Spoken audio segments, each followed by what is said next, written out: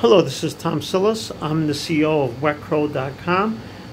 We have a lot of handymen. I've been chatting with them, as we give them jobs, and they give us feedback and all that.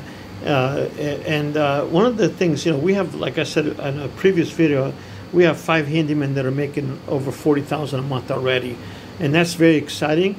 And it's probably going to accelerate, probably because we're raising some price on some of the jobs. We're adding more jobs that are more profitable. So it's going to we're going to have handymen making 50, maybe 60,000 a month. I don't know yet. But the reason I'm making this video, I worry about you guys making a lot of money. Then all of a sudden you splurge it and you spend it on stuff.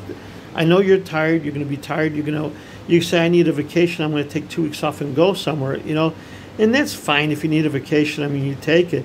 But I don't want to see you guys throwing your money away either. I don't want to see you make a windfall, and then all of a sudden you're spending it on stuff. Then you forget about your taxes. You forget about all your other obligations that you have. And also, you got to put an emergency fund aside for emergencies. What if you get disabled? I'm going to give you an example. I'm actually handicapped. I walk with a cane. Here's my cane over here. You can see the cane over there.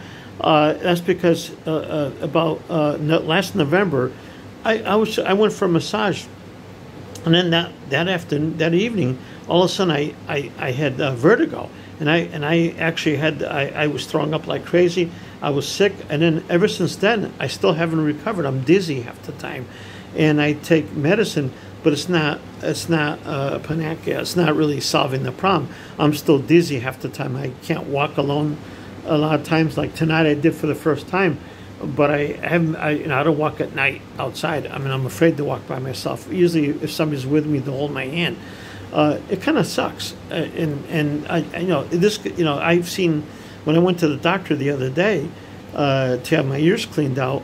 I noticed that there was a guy there with a broken leg, and I asked him what happened. He said, I got hurt. I was working on construction, and I fell down, and I got hurt. And I've been out of work now for 6 weeks. I'm getting my cast off, but I won't be able to start working for another 3, 4, maybe 5 weeks. I said, that's a long time. 3 months, that's a long time to be out of work.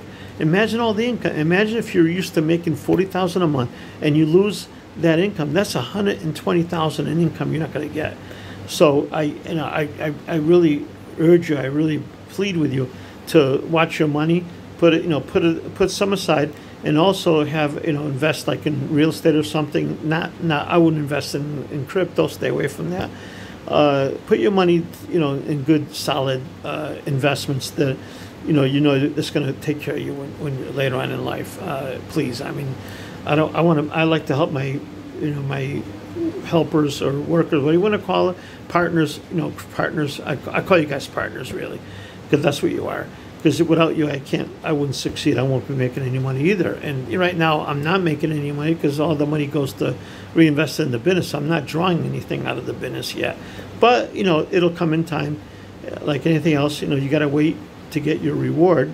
And in my case, I'm willing to wait, because that's going to pay me. It's going to pay me 10 times more than if I start taking money out right now, because I want to make sure if you succeed, I succeed. If you don't succeed, I'm not going to succeed. Just the way it works. So and I got investors too that are involved, and they're very demanding on how much they make back.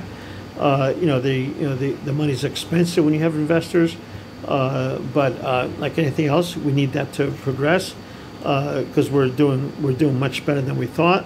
Because I did come up with a good concept. I did check it.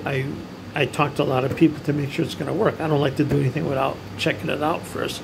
Would you pay for this? Yeah, okay, all right, I'll do it then. You got to solve a problem. If you're not solving a problem, you don't have a business. They don't need me, out there. So anyway, I just want to make sure you guys put your money to good use, and I wish you all the best. Thank you for helping us out, and have a great weekend. Thank you. Bye-bye.